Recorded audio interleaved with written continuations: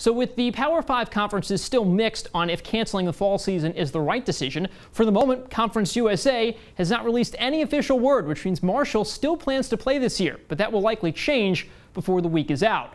Herd Athletic Director Mike Hamrick tweeted out earlier today that Marshall has just one positive COVID-19 case. Now, Marshall tested a total of 196 players, coaches, and staff on Sunday.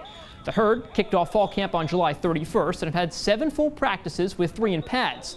With information on college fall sports changing by the day and sometimes the hour, Herd head coach Doc Holliday thankful his players have been blocking out all the noise and distractions and just keeping the focus on the field.